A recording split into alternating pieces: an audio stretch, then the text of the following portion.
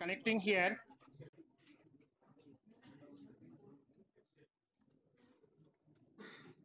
You can look at that. I am connecting 100 ohm resistance. Just I am connecting anywhere in the springboard. You can connect 100, and with this you can see that. Then you see that a diode is connected. A diode. Just then you can see. Then we'll connect a diode here. Then there is a load resistance. Load resistance will be connected in. You can look at that. Load resistance is connected in parallel with the diode. Therefore, just diode. Let the diode to be. Therefore, load resistance we can connect here, and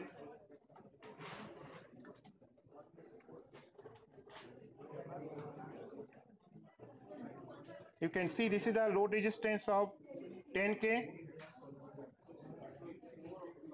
This has been connected here, and diode also be connected here.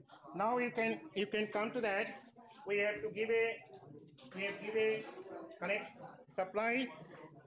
You can look at that. This is represent a functional generator. This represent a functional generator. Therefore, functional generator we should be come to that 100. This is for functional generator to be connected here. Functional generator now supply is to be given here.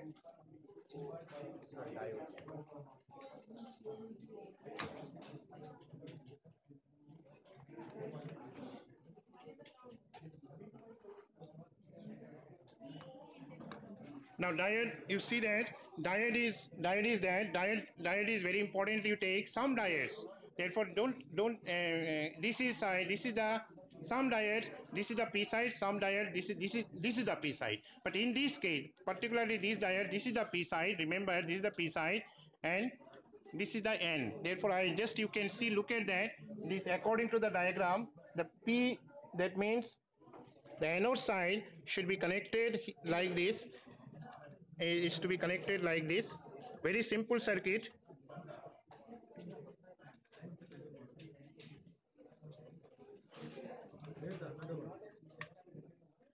Now you can see that the limiting resistance in series and diode and RL is both are in parallel. Now what we'll do that we get the output. Output should be measured from. Look at that. Output should be measured from the RL. Therefore, it should be connected. This output should be measured from here. Be careful. Output should not be measured from here. Output should be measured from here. That means, and this side is grounded. Therefore, we have to take. Therefore, don't connect the output with the ground. This is the grounding. This is the grounding side. Now you can look at that. This is the functional generator. Let us first. They give the functional generator here. The red one. This is a supply. I am connecting to the RS. One end of the RS. You can see one end of the RS is connected here, and other end is grounded. Therefore, you can connect to this end, and then you take care of this. That two should not touch each other. It should be taken care of. Now, channel number one, you can connect wherever you have connected the functional generator, because this is a channel number one will measure the input waveforms. Therefore, you will get the sinusoidal waveform. You are getting the sinusoidal waveforms. You are getting the sinusoidal waveform in the input waveform. Now you should get, as soon as you connect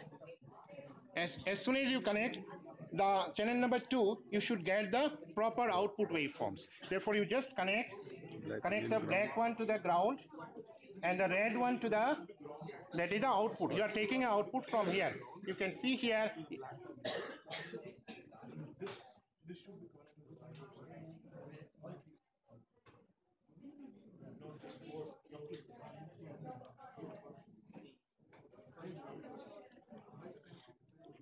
You see here that perfectly that it is coming. You just positioning it. This is a positioning. You can position here this one. Then you can see that That is the output waveforms. A part of the input waveforms are being cut. Therefore, you can see here that output waveforms and the input waveforms are overlapping to each other. But the output waveforms indicated by the yellow one, but it is been cut from the input waveform. It is cut. Therefore, according to the expected waveforms, we are getting the same type of waveforms. Are you clear? This is the here. This is here, and again, if you want to take.